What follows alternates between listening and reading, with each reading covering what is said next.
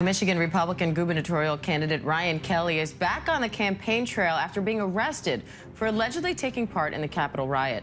Political analysts say they believe Kelley's ties to the insurrection could actually help his campaign. He's now the first political candidate in a major state or federal race to be charged in connection with the attack.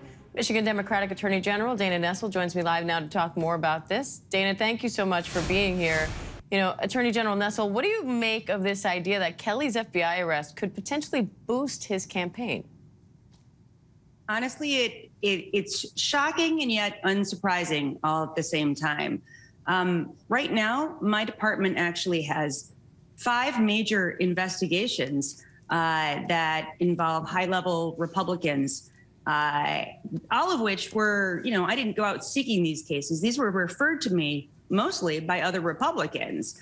And so I feel as though because of the cancer at the top of the party, Donald Trump, who has felt, emboldened to engage in any kind of conduct that he likes with virtually no repercussions at all at this point, it's only natural that his followers, his supporters will do the same. And frankly, there's no way to keep him off of the ballot. And if he were to win, it would be very difficult to remove him from office, even if he's convicted. So what happens if that does happen? What happens if Ryan Kelley wins his election and then is found guilty in his case? Well, he could be impeached, but of course that would take not only impeachment by the state House of Representatives, but 2/3 of the state Senate would have to agree. I would hope that in the event that he was incarcerated and not able to serve for that reason, they would see that as a sufficient reason to remove him. But even in terms of a recall, according to our state laws, a governor or any candidate for that matter cannot be recalled in the first year of his or her office. So it wouldn't even be till the second year that a recall could be launched. So it's a difficult set of circumstances. We just have to hope that the voters of the state of Michigan feel as though this is an important enough reason to ensure that this man is not elected governor of a state of over 10 million people. Now, back in April, a federal jury did not convict 4 men who were charged with planning to kidnap Michigan Democratic Governor Gretchen Whitmer. How difficult are these cases to prosecute? Well, if that's any indication, we're going to see a lot of jury nullification going forward. I believe that those cases presented by the U.S. Attorney's Office in the Western District of Michigan were incredibly strong.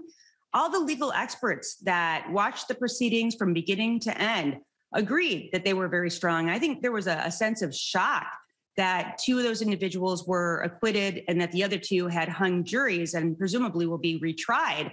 But I think we're going to have to be very, very careful during the course of jury selection to ensure that individuals who are seated on these cases will only be persuaded by the evidence and the law and not their political inclinations.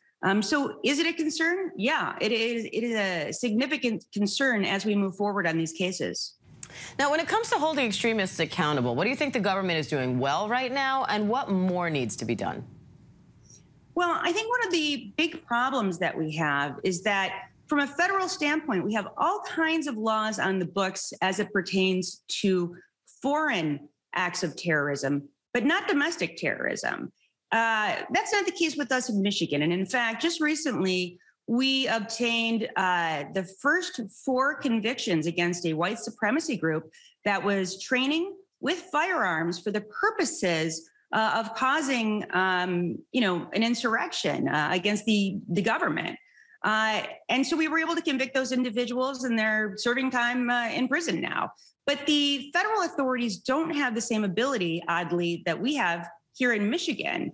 So it's much harder for them to pursue these cases based on a lack of laws involving domestic terrorism. And so they have to sort of work around it and find other laws instead. And so in terms of an effort to overturn the government, oftentimes it has to be done through violence and not through some other mechanism. And so I think that's a problem. And it's something that I really believe has to be addressed at the federal level. All right, Attorney General Dana Nessel, we appreciate having you. Thank you. Thank you for having me. Hi, everyone. George Stephanopoulos here. Thanks for checking out the ABC News YouTube channel. If you'd like to get more videos, show highlights, and watch live event coverage, click on the right over here to subscribe to our channel. And don't forget to download the ABC News app for breaking news alerts. Thanks for watching.